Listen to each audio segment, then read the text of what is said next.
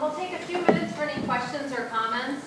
Again, we want everybody to think about your professional experiences that you're going through with the students you're working with, the parents that you're working with.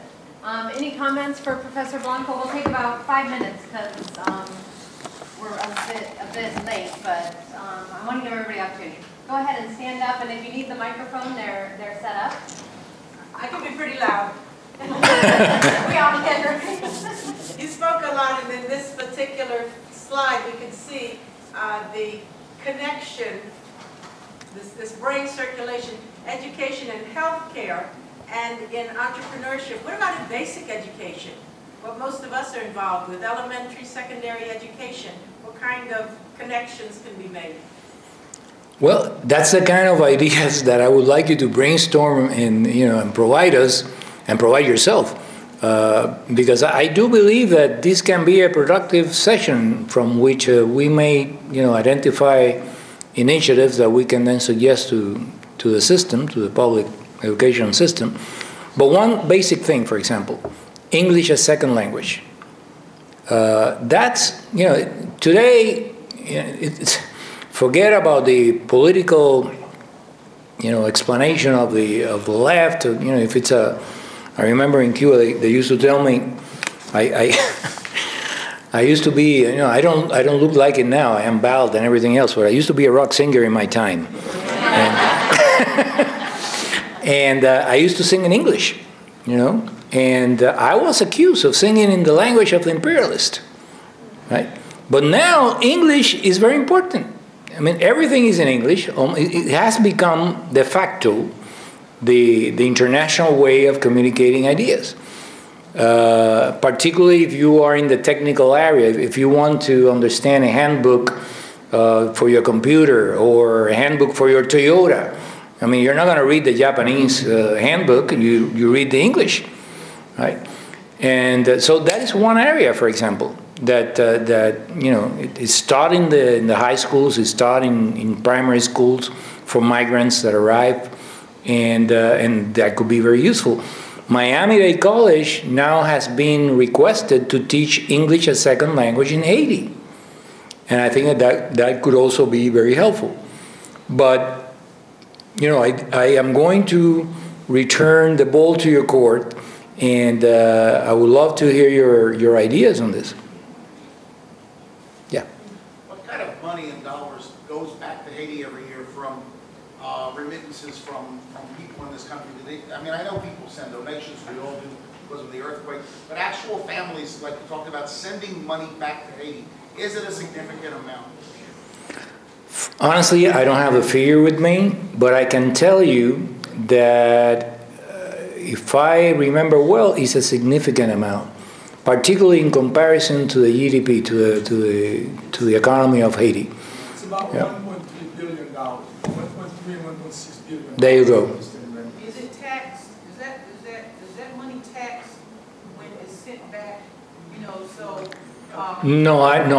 Yes, it is now. Up to 2 years ago, it wasn't taxed. Now it is? Yeah. One of the things done was they tax it. Before you even get the money out, they have the taxes. Right. That's a new policy with the new president. I would see that because if you're talking about $1 billion being sent back, at some point somebody's eyes are going to be on that and start it because as you mentioned earlier, that if you are creating a product here, and then just like if you say that you had a doctor and you put money into it and you send it back, now you're losing. I could see them now saying, okay, this is my product and I'm now losing on it because now you're sending it there and I'm not taxing you on it. Although I guess I'm also assuming that when you purchased it, you taxed it, but it seems like again when you send it over again, now you're getting taxed on it again. And $1 billion being sent somewhere else and you're using some form of remittance for the transference of it or picking it up like through Western Union or whatever you're using to transfer it. I could see at some point, again, in the last 2 or 3 years that has, now a tax is being put on there. The more that the government is because the tax is about a year and a half to There you see again,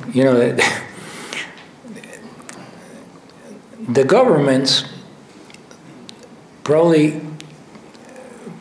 I'm not going to say with bad intention, perhaps with the best intention, but they think old-fashioned. They think, okay, there's a lot of money moving here, I need some of that money. Because, you know, people should not be egoistical and just get the money and for their families, for themselves. We need some money to spread around in social programs. Let's look at that, you know, with that, let's give them the benefit of the doubt and say they're trying to do good with it. The problem is that if you tax something too much, the flow goes down. Yeah. The flow goes down. So, you know, there is some, I think, you know, I am not condemning this or that. I'm saying that we are, as I said before, we are in a period of rapid changes. And change is ahead of us. We're still thinking the old way when we are dealing with the new reality. And we're trying to understand the new reality with our old paradigms, our old perspectives. And it's going to take some time to find the right effective way of, you know, spreading wealth around without punishing the people that are sending the money. There are numbers of social remittances, philanthropic remittances. For example, the Mexicans, I don't know if anyone here in the room is acquainted with that, they have a program called 3x1 in Zacatecas, one province. I think that there are more Zacatecans in California than in Zacatecas. That helps them. But that's a problem because, you know, it's a poor area, a very poor area in Mexico. And then, you know, the Zacatecas that are living abroad were sending money, remittances, back to their families. But at one point they found out that that was not enough to make them prosper. That they needed, for example, okay, I can send you money, I can send money to my family and they will buy tacos with that and, you know, whatever they need, clothes or whatever, but that's not gonna fix the running water. That's not gonna fix, I don't know, even the chapel of the town, right? There is an area of tension there because the governments can easily become lazy in their responsibility to provide services and say, you know what, you know, these guys can do it themselves. You know, we don't have to fix the aqueducts. We don't have to fix running water. Let's allow them to do it. Right? So there is a little bit, there's a trickery area in that. But the thing is that the Zacatecas started a program saying, okay, let's say I'm going to send my $20, $50, $100 to my family every month. But besides that, I'm going to put $1 in a common fund for social development. And they started to negotiate the hometowns associations in the United States, the Zacatecas hometown associations in the United States, started to negotiate with the government of a province. And they asked them, okay, if we put $1, would you match every dollar that we put in that fund with $1 of the provincial government? And they said yes. And then they went to the federal government of Mexico. And they said, okay, for every dollar that the Zacatecas abroad sent in, and the government of the province put in, would you put $1? And the federal government committed to put $1. That's why it's 2 by 1 was then. Then the international agencies came in and said, you know what? If you really make that work, we're going to put $1 too, and we're going to match that money.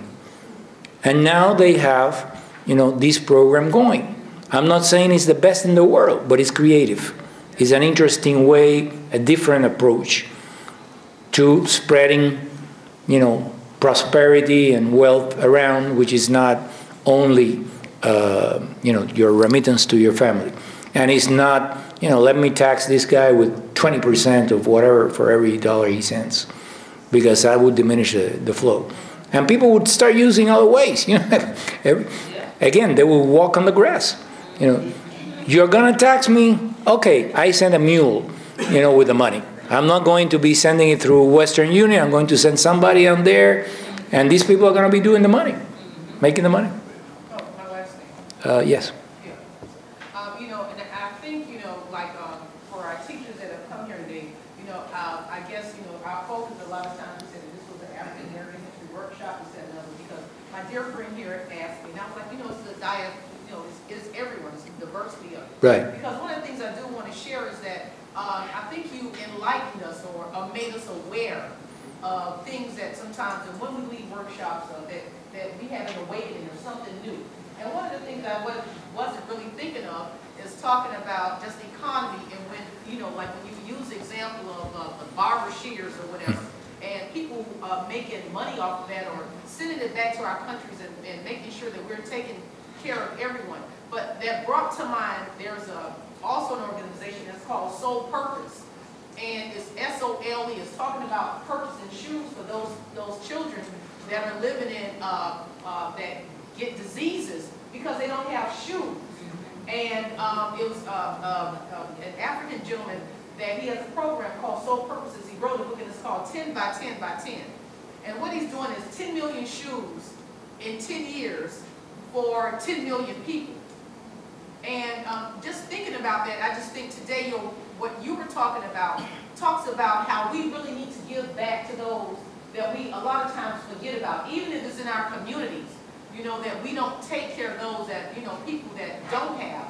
And so I just thank you on today for really just waking that up in us and talking about how we have to also think about other people that, you know, that we go through our daily lives and just not thinking about those that don't have. And when I think about people that get diseases because they don't have a pair of shoes, it just really, you know, lets us know how we are in dire straits, and it's important for our children that we pass this on to them in our classrooms and telling them the importance of giving back to our own people and other people that don't have. So I just want to say thank you for enlightening us and bringing that awareness to us on the day, because you really shed a lot of light on some things that I did not know about Cuba. So thank you. Thank you. All right.